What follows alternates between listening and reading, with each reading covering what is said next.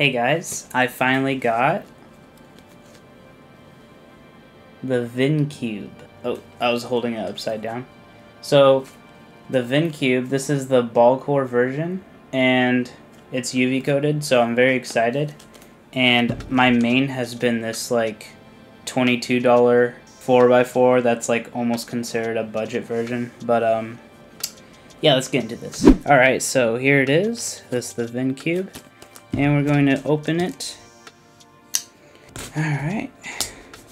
Very excited to finally try this out. I definitely kind of have a unique perspective going into this because I barely tried the first Vin 4x4 and I've been using a Diansheng Solar S4M, which is definitely on the cheaper side of 4x4s.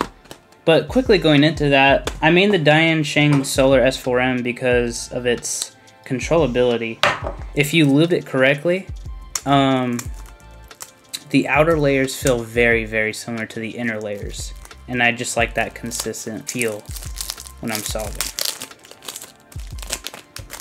So this was actually very nice to me. Usually the plastic wrap is like a battle. This feels very sticky out of the box. Kind of like a Moyu UV coat feel.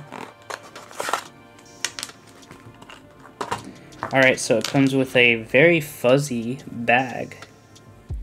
I think it's a little dirty. But this is like almost like a furry coat. And we have actually like a heavy screwdriver here. It feels like a hunk of metal here. So that's pretty neat. Just some instructions and stuff, how to solve it. Alright, so first turns.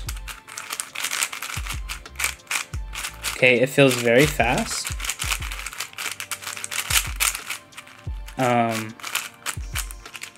Turns are very light.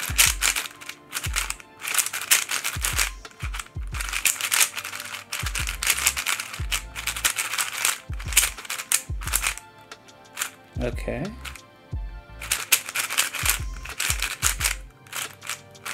I definitely feel a lot more help from the magnets. The ball core inside definitely, I could definitely feel that.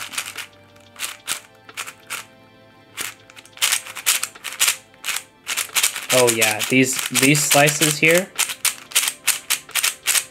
I feel a lot. I've never felt inner slices feel like that before. Every turn you make, it definitely, the inner layers feel super light. I've never felt inner layers actually this light. And this, so far, this cube has something I like, and that is just the consistent feel between these inner layers and the outer layers. It feels very good. The magnet strength feels the same. And the snappy feel, that's very nice. I like that. This feels like the supreme version of the Diansheng Solar S4M, and I haven't even set it up yet. So, yeah, this feels very, very nice. Let's take a look inside. So we're good. We're gonna just pop off the white side here and take a look. So I'm very curious, and I'm also gonna leave it off so that I can just set it up. Wow, take a look at that. So there's the screw, and there are all the corner magnets. Without it breaking, and then look at that ball core. I've never seen a ball core look quite like this before. That's pretty cool. If you're wondering how I'm going to be setting this up, I'm basically going to be putting lube in this inner circle here, and just a little bit in the centers. I probably won't be taking the screws out and putting lube in there because I don't think it makes that big of a difference. But if I feel like it needs it, I will. But yeah, a more in-depth review of how this 4x4 is in a future video. This 4x4 is so good. I was having too much fun solving this thing, I just couldn't put it down. Now I know that the Aosu V7 4x4 is out now, and having watched SpeedCube Review's video reviewing it and unboxing it, it sounds to me that what makes the VinCube 4x4 ball core so good and enjoyable to solve is also kind of the same things that make the Aosu V7 so great. So the question is, which one's cheaper? And that title is going to have to go to the VinCube ball core, which is sitting at $32.95. And the Yaosu V7 triple track, which is the best version, is apparently $55.99. Even if you were to get the step down version, the double track, it would still be more at $45.99.